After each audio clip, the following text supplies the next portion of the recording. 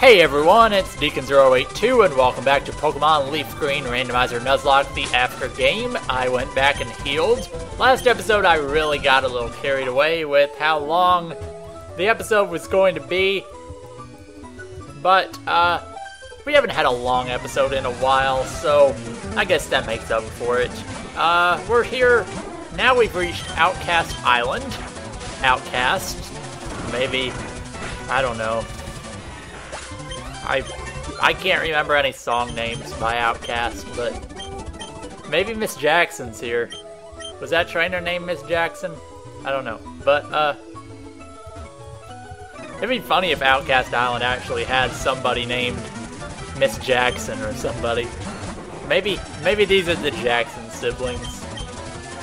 I have no idea where I'm going with any of this at the moment, but, it looks like we'll do this double battle.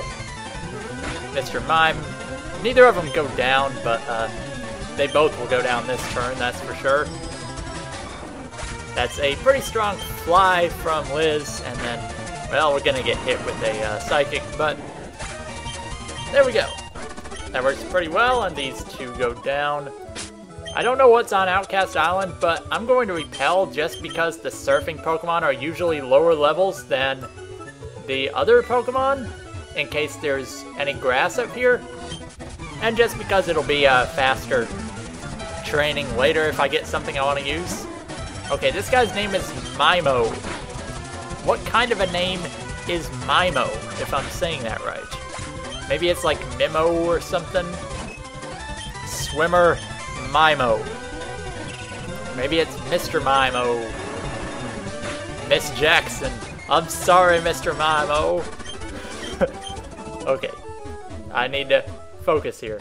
What is this? A one square for me to make land? Like, what's the purpose of that? Ooh. Somebody's here. And it looks like there's no more rare Pokemon around these parts. That burns him up, man. No rare Pokemon. But he has a Dugong. I guess Dugong's not rare enough, because, I mean, we had one. They're not rare if everybody in Team Rocket has one. Also, Nidoran.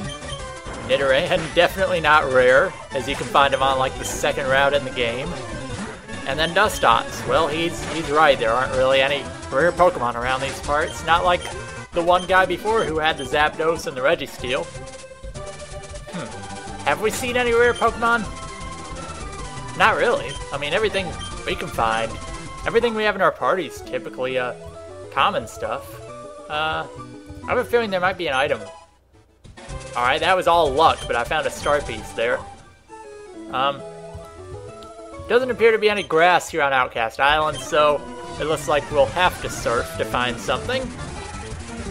This guy has a Seviper, another Pokemon I like a lot. But I like it more than Ekans and Arbok.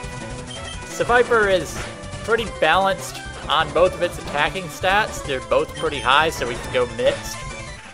He's not that fast, but sometimes fast enough, so it's just like how you play it, pretty much. You can do almost anything with it. I used one in Emerald when I did my Mono Poison run that was not on YouTube, but I may consider doing another Mono type run of Emerald at some point, because Emerald's just a fun game to do that way, because there's a lot of Pokemon that you can find, and like with Poison, you can get 8 of them in the game, and I just kind of used all 8 of them, just rotated them in and out based on what they do. The thing with a Monotype run, though, everything's kind of the same, so you have to, like, find a use for all of them, so they're not all, like, the same Pokemon. So if, like, I did a Mono Water run, I'd definitely take advantage of the alternate types. Like, I'd use Carvanha as a Dark type, I could use Ludicolo as a Grass, I could use Lantern as an Electric, Pelipper as a Flying, and do all kinds of stuff. And no better name for a Carvanha than Cheep Cheep. Even though it's not really a Cheep Cheep, but it kind of resembles one, so I'll go with that. Oh man, we could have had Dragonair here. Oh well, I'm not one to just say, aw. This is Altering Cave. Now, how would Altering Cave work in a randomizer? I don't know. Altering Cave has a Lunatone this time. So I guess we'll just start chucking Ultra Balls. Altering Cave is, I believe, the only location that is in both Ruby Sapphire Emerald and Fire Red Leaf Green. Now the thing with Altering Cave, I forget what exactly makes the Pokemon in here change, but when you go in here for the first time, that is the wrong Pokemon, that's for sure. When you go in Altering Cave for the first time, you'll find only Zubats, and I think as you miss records or something like that, the Pokemon in there change, and there's all different kinds of Pokemon that you can find in there, like Mary, maybe, I don't know. At least it was like Johto Pokemon and stuff in Emerald, at least. So you could possibly find all the Johto Pokemon between the Safari Zone expansion and between Altering Cave, but there was really no point in doing that. Let's see if it's right. Is there only Lunatones in here? I believe items might also appear. Okay, so it's not only Lunatones, because we have a Noctowl here. Just seems like all different kinds of Pokemon, possibly. I guess we'll find one more encounter. Okay, I did not recognize that as it was coming in, but it's a Swinub. And no, there's nothing in Altering Cave at all except different Pokemon that can appear, like Typhlosion. That's pretty interesting.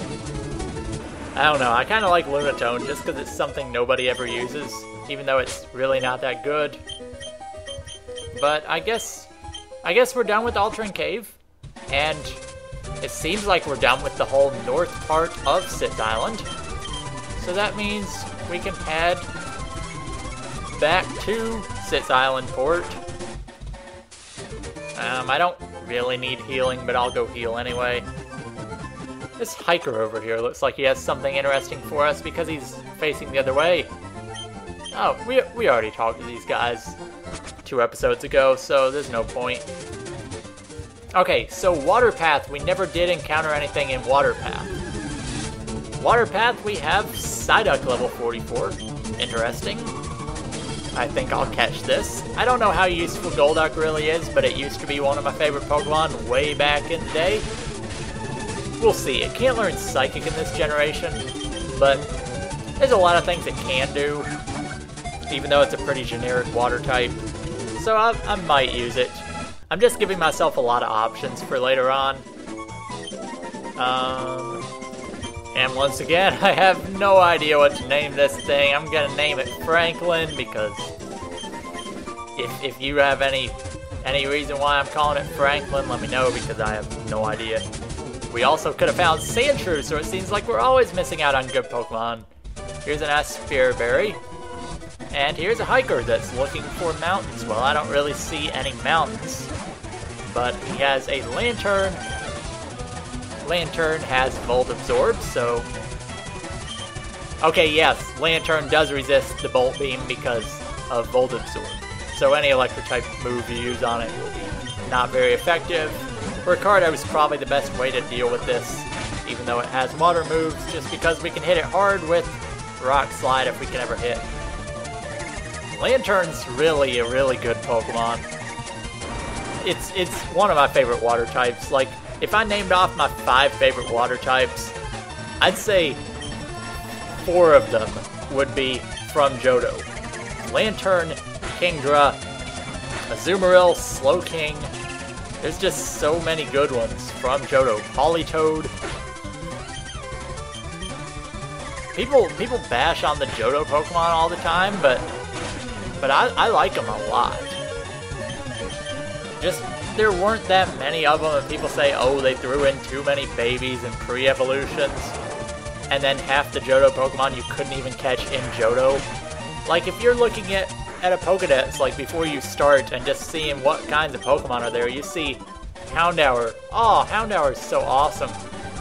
But then you look, and it's not, you can't even catch Houndour until halfway through Kanto, and then it's really rare. Same thing with Murkrow, only available in Kanto. Natu, oh that's cool. Xatu, I should totally get one of those. only available in one little spot that you'll almost never see. I mean, most people don't even know that you can get to that point in the Ruins of Alph just because it's so far isolated from everything else. Let's see. And then half of the Johto Pokemon, like, you can't even get Mareep in Crystal no matter what you do. You can't get Giraffaric in Crystal. You just can't get so many things in Johto.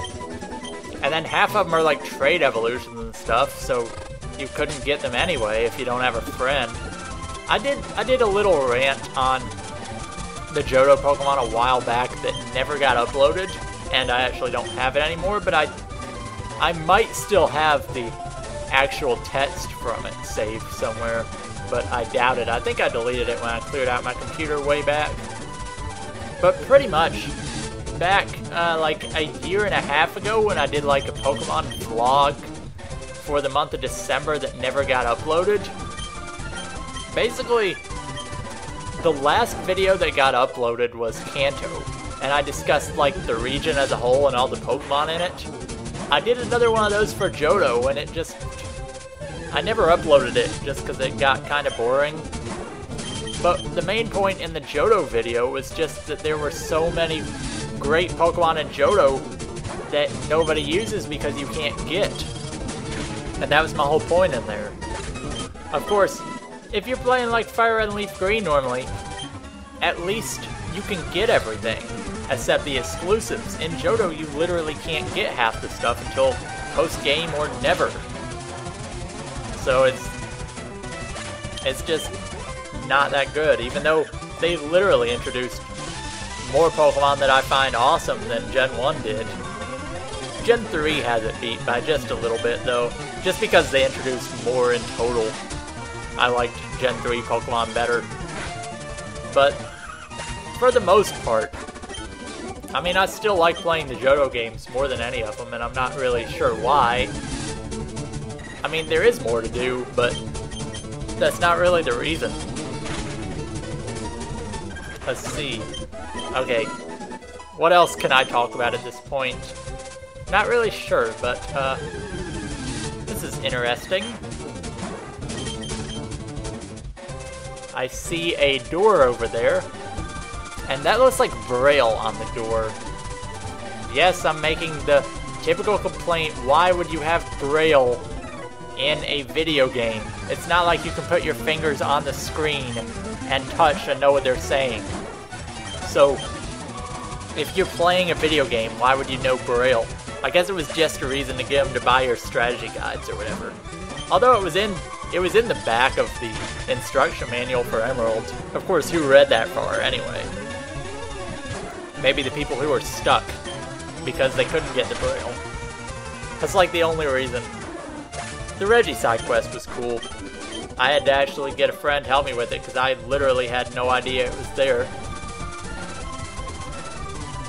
I guess we'll fight this hiker that's not even looking at us. Ruin Maniac Foster.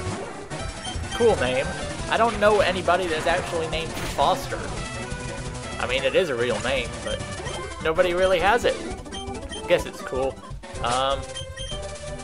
We're getting closer to the Braille part, but I did see something on the left that it doesn't look like we can get to from here, so I'm going to go back for it. Sorry about my backtracking, but I'm a completionist. There's a hiker here, and an item, and a boulder puzzle, which means there's just so many awesome things in one spot. You know what else is awesome? Deoxys. Because we just can't seem to catch the thing. We almost take it out with a Thunder, and good thing that wasn't a physical attack, man. Okay, so, really easy boulder puzzle here. We get a full restore that will come in handy later, possibly. Okay, and back around, back to where we were. One final hiker, and yes, exploring for ruins. Always the best thing to do. Thunder Punch might take it out. There we go. Smeargle kinda sucks. Even though I can learn every move, its stats are just terrible. But yet it's still versatile, and it's one of the most popular Pokemon to use just because it literally can do anything. but we're here outside a door that doesn't budge at all. I guess in the next episode we'll check it more thoroughly. I don't really want to do it right now. But there's also a surfing spot. We can go around back. There's nothing there. I guess in the next episode we'll investigate a little more, whatever this place is, and maybe check out that door to see what's behind it. So see you guys next time.